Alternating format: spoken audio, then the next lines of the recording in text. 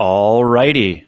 It's my pleasure to introduce Fabian Gompf, VP of Technology Partnerships at Parity Technologies, who's going to give an overview of the ecosystem being developed around Polkadot parachains. Fabi, over to you. Amazing. Thanks, Peter. Yeah, I'll talk. This is going to be a brief talk, just 10 minutes or so. I'm going to talk about the Polkadot ecosystem, specifically Polkadot's Parachain ecosystem. This is mostly to set the scene and give some context for the subsequent sessions.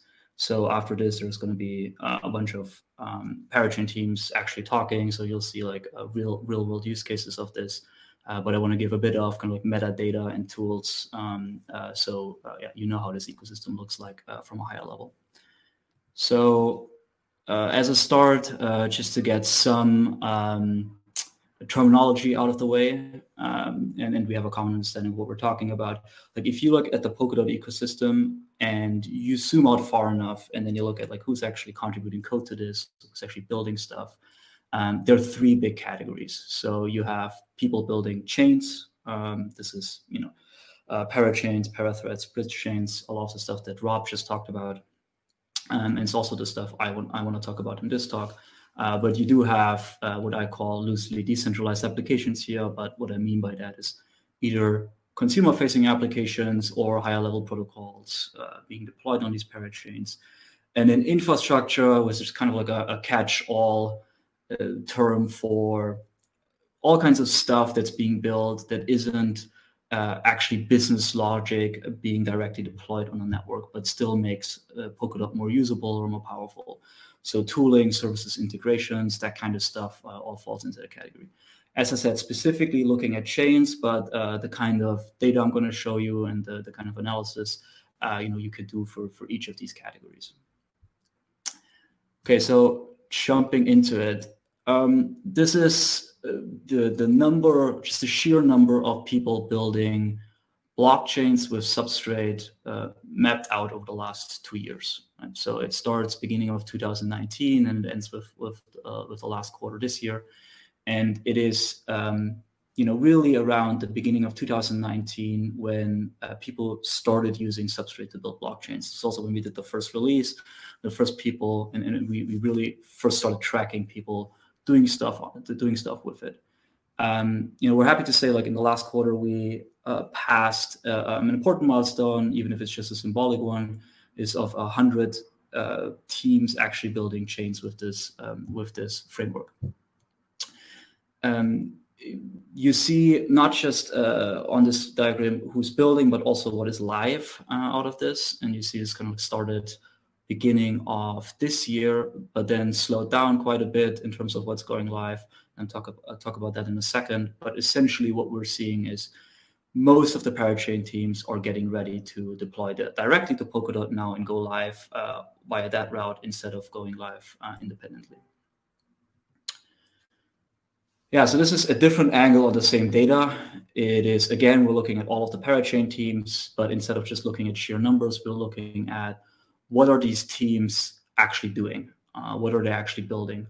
So a very high-level trend you can see is while you can build general purpose stuff on Substrate, it really shines when you're specializing and optimizing for something particularly. And Rob touched on this already a little bit. There's three big things that people are optimizing for, specializing into. It's either for very specific applications, it's for specific industries, or it's for specific problem domains.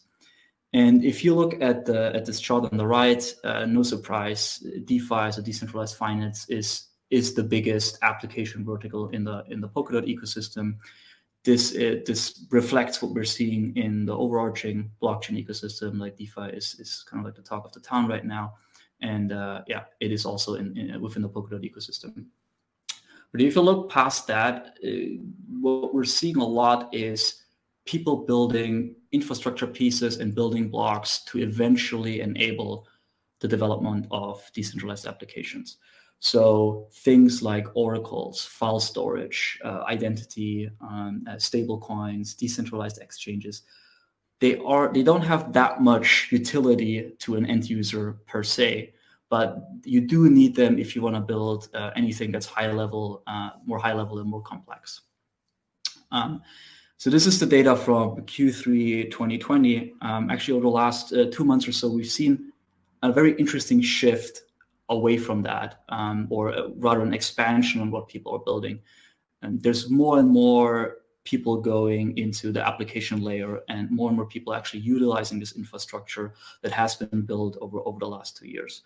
And you'll see some of this also in the Parachain teams of like, what is it actually that people build? Not just use Substrate to build parachains, but what is it that people build on top of these parachains, and how are they using these building blocks? So this is the point of the slide is essentially to show like trying to find measurements for the maturity of the Polkadot Parachain ecosystem. So this is funds raised from Polkadot projects, in particular from Parachain projects and teams building on top of Parachains.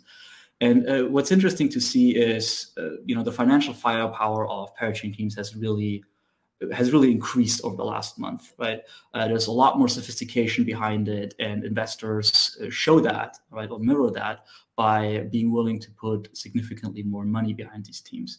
So Substrate-based projects have raised over 25 million just in the last 3 months. And this, this is not even really true. It's significantly more than that. It doesn't include Web3 Foundation grants. It doesn't include Polkadot on-chain treasury funding. It obviously doesn't include undisclosed rounds. This is really just external funding that's being distributed for deals that are in the public domain.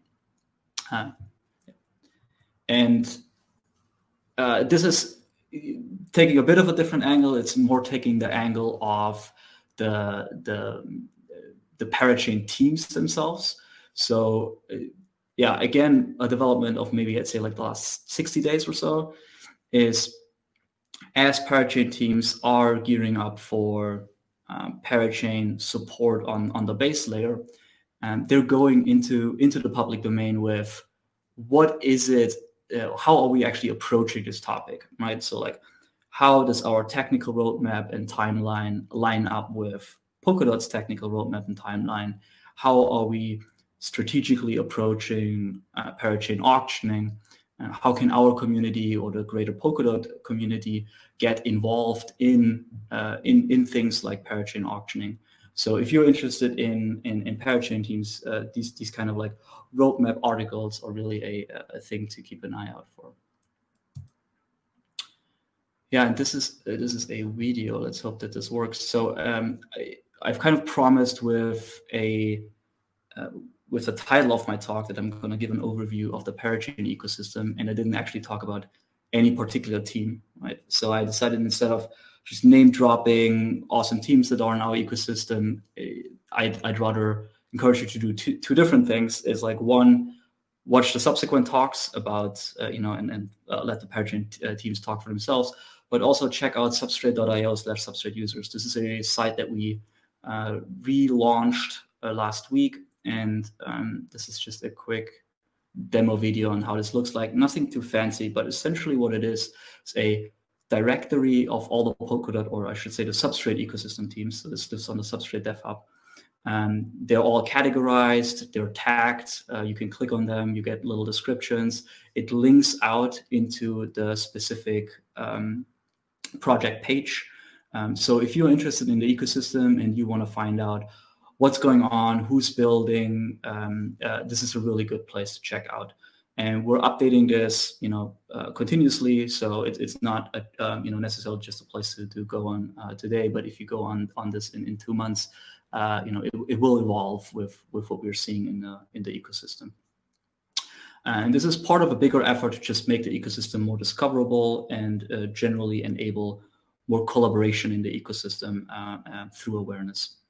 Yeah, and that was my time, I think. So it's either on to questions or the next sessions.